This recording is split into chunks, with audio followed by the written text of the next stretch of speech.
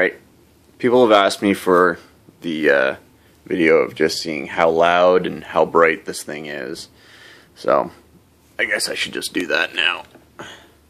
They've also asked me to do it without swearing, so we're going to give that a shot as well. There we go. Okay, I'm going to remove the gun from its hook. As you can see, it's not completely connected. Like I said, I've still got some more stuff that needs to be done on this. Master power switch has already been on. So we go on here. Flick that.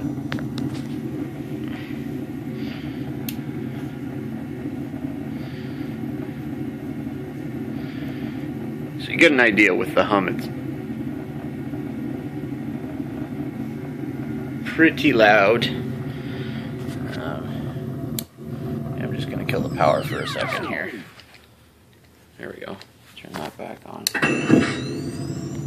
That way. Figured out how to turn the gun ear light on here. You see there's the vent light, and I've got this one. So the first thing I'm going to show is obviously the firing sequence. I only have the one trigger set up right now. It's got a vibration motor in it, but you can't see that. As you can see, that's how loud it is. And the venting sequence, which I turn the vent light off. I use the same triggering ear button. There's an animation that plays on here. That light flashes on here.